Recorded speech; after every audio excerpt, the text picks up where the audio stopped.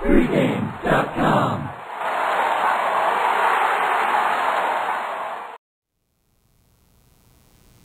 We're back at pregame.tv. It's interleague action, Battle of New York, Yankees at the Mets.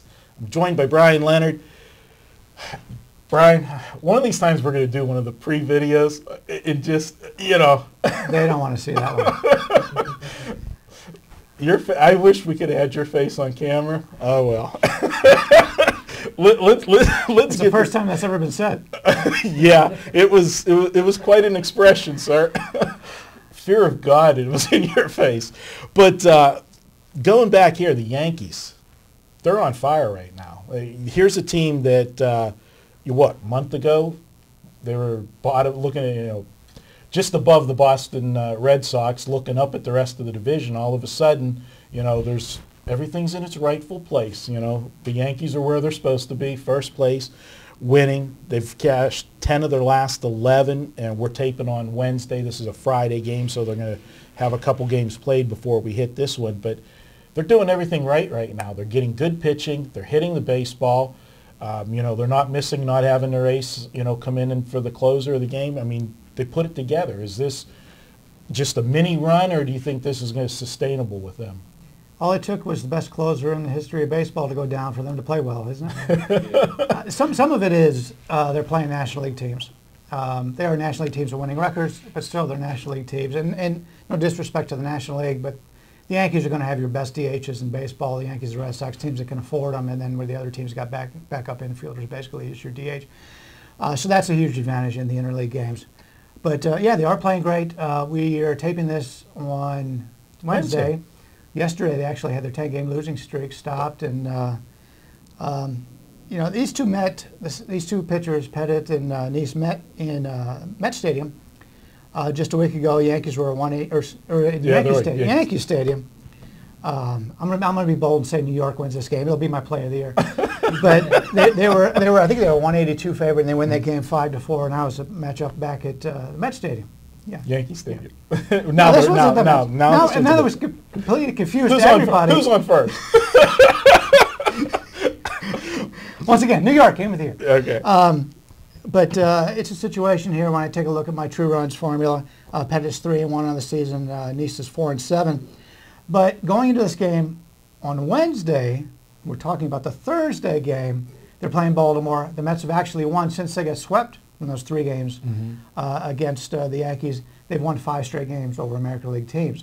So now they're starting to play a little bit better. Of course, it's not the Yankees, but they've shut out Baltimore 2 games in a row, and now they get to play the Yankees here. And what is very funny, because the Mets are having a good year.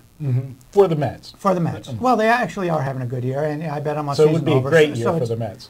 If they could beat the Yankees, it'd be a great year. But they were playing really good ball. Then they get swept by the Yankees, and then, of course, being New York, what has happened to our Mets? What is going on? Oh, the free fall has started. Then all of a sudden they win 5 straight games. So they're playing very good ball too. It just so happens when they matched up against the Yankees, they lose 3 games. One of the games was a blowout game. The other 2, I believe, were 1-run games. So they're still playing very good ball. So we're getting, we projected this line at plus, minus 135 for the Yankees. You may get a little bit of value here on the Mets. I'm interested to see what you have to say. Well, I'm going to actually go with the Yankees here, and here's why. Front runner. Yeah, I'm a front runner. I don't like chalk. I don't like the taste of chalk, but this is an instance where... It's the first thing you don't like the taste of, from what I understand. That is true. We'll let that go. But the Yankees, first of all, they're facing a left-hander, Nice. They're 15-7 versus lefties this year. Yankees, you mentioned about playing the National League teams. Well, they've been a great interleague club the last few years. They're doing well again this year. But against the National League East, which is who they've been matching up the most against, they're 10-1 against the National League East. That either, the National League East, which, there's some teams that are playing well. I mean, Atlanta, they've faced Atlanta in 2 series, and Atlanta's supposed to be a decent ball club. They took care of them rather easily, even though they lost last night. Washington, they went in. Washington's having a great season. They went in there on the road and took care of Washington. So they played it in a National League city where, the DH didn't come into play. So I just think the Yankees are playing great baseball right now. The Mets are facing a lefty. Pettit. They're only 9-15 this year against lefties. So all the stats are stacking up against them, and the Yankees were projecting at 135. Now, if this comes out at 150, I'm not going to like it. There's not enough value there for me. But the final thing that I like, and you know that I talk about it all the time, pitchers first time around the league, first time you face a team, you've got the advantage. The fact that Nice is going to be facing the Yankees for the second time in a 2-week period, he pitched very, even though he didn't get a decision in that game, he didn't give up any runs against the Yankees that first outing, or at least no earned runs. I just don't see him dominating the Yankees in back-to-back starts. That's where I see the problem. Pettit, I'm not a fan of Pettit on the road, but at night he's pitched very good this year. He's got an ERA of low 2s at night games. So I'm going to go ahead and take the Yankees. I think they got bigger bats. I think Pettit, even if he has a semi-off night, is going to be better than what Nice is going to bring second time in 2 weeks against the Yankees.